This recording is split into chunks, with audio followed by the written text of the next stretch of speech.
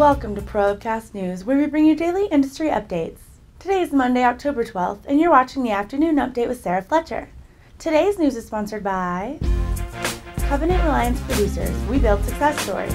For more information, please visit www.crproducers.com. Now for today's headlines.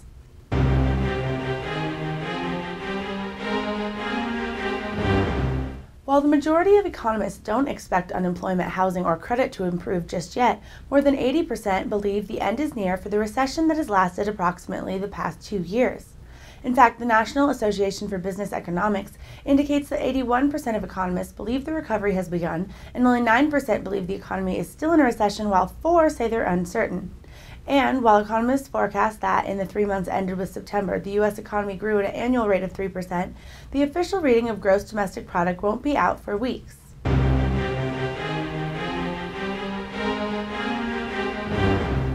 In economic news, the price per barrel for oil this morning climbed above $72, likely the result of investors gaining confidence in oil demand amid reports of economic recovery. Just last week, the cost of crude climbed 2.6% after forecasts from the International Energy Agency and the U.S. Energy Information Administration indicated an increase in stockpiles.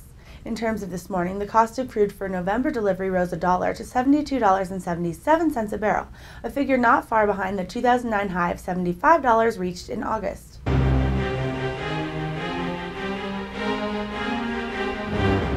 In investment news, stocks recovered this morning with the Dow climbing as high as 9931.82, the first time the figure climbed above 9900 in more than a year. In fact, the Dow Jones Industrial Average rose 40 points or 0.4%, more than 2.5 hours into the session. This brings the Dow close to 10,000, a significant figure which it last crossed October 7, 2008.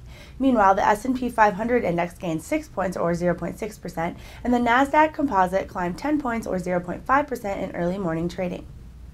I'm Sarah Fletcher, and thanks for watching Probecast News. For more in-depth news and features, visit producersweb.com.